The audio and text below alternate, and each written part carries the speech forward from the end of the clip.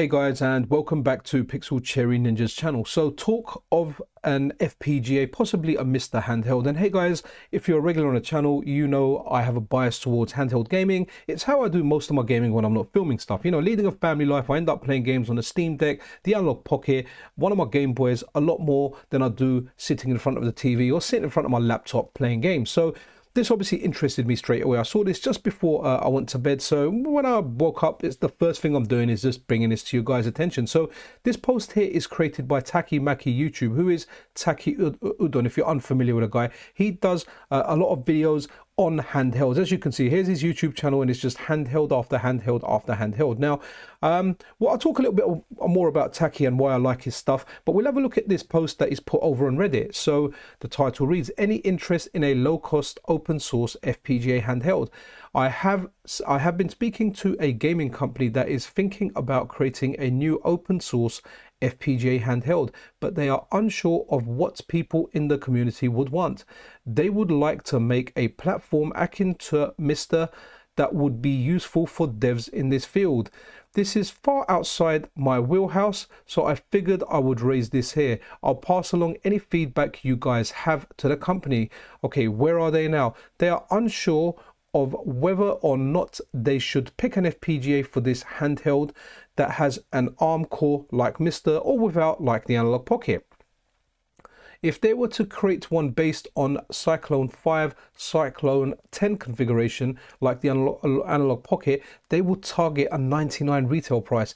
That's crazy. $99 for an FPGA handheld with a screen. Really hope it has like a good D-pad and buttons. I would love to see one with 6 face buttons and a good D-pad, so hey, I can play Street Fighter without using shoulder buttons. But anyway, reading the rest of the post, if that configuration is not enough, they would be looking for suggestions from people in this community.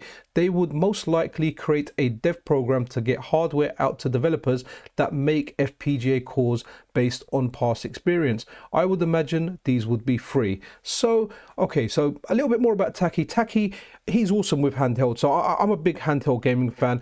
I played before the Steam Deck came out. I had a lot of GPD devices. I had like the 1X player. I've gone through quite a few different handheld devices, and he's quite big in the field, so he gets the items first, he reviews them, and to be honest, he gives sound advice. Like when I've watched his videos, you know, he's pointed out some good stuff, he's pointed out the bad stuff. It's quite unbiased, so I trust him as far as his reviews go.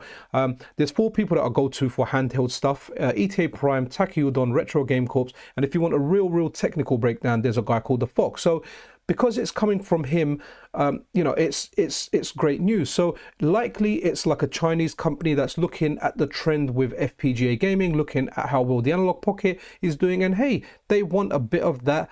They want a bit of that FPGA money or FPGA handheld money, because hey, you know what, there's market, the market is big. Analogue Pockets pretty much always sell out, so it would be nice. And also competition is always great for us, the consumer. So there's lots and lots of feedback left down here, quite a little bit down here. People are saying, okay, you know, I think it will be great. It will need to have like MiSTer cores ported from day one. Some you know, the other issue that arises, if they use a different FPGA, would anyone want to actually work on it? Will developers jump on board and spend their time porting cores or making fresh cores for it? So that's why, look, if you've got any feedback, head over to this Reddit thread. I will leave a link to this in the description. I'll also leave a link to Taki Udon's YouTube channel. Honestly, it's worth chucking in your few bucks, because he's dealing directly with a company that's interested in making one. And you know, this isn't going to, I imagine it's a company that he's dealt with before that have made various handhelds. I don't know which one it is. I don't think Taki says it anywhere in this post what the company is. I mean, it could be someone, I wonder if it's someone big like Ambernick or someone that's put a lot of handhelds out there. Would it be like maybe someone like the AYN? There's a whole bunch of companies out there that do like a lot of these Android and Linux based handhelds. So here I am, I've kind of answered here as well. Obviously I tell Taki I'm a fan because I am. Like people have said before,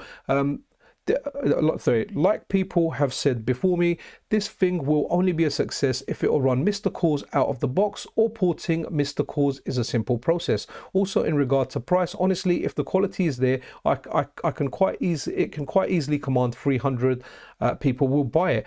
It has to have great buttons and a D-pad, as without this it will ruin the device. And that's one of my biggest gripes with the Analogue Pocket. Like many of you guys, it's a great device, I love it, but the D-pad is a little bit lackluster. It could just be the D-pad lets it down. I mean, don't get me wrong, it's not the worst D-pad on the Analogue Pocket. There's a lot of stuff I can play, but for example, like Street Fighter, whenever I'm trying to jump forward from the one player side, honestly, I just have difficulty doing it. So it will be nice to get something with an awesome controller that just works, you know, with an awesome D-pad. So definitely check this out. Leave your feedback here. Like I said, like Taki Udon he's a big YouTuber. He's got like, what's his subscribe? Okay, so he's got 200, you know, over 250,000 subscribers. So obviously he's a voice within his own community.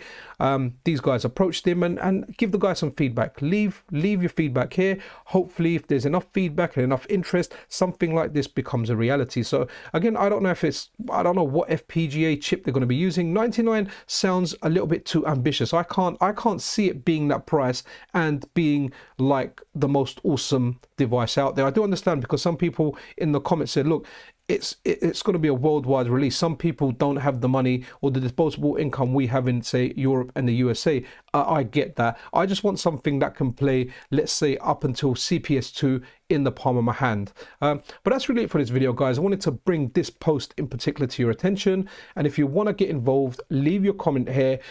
Speak to Taki.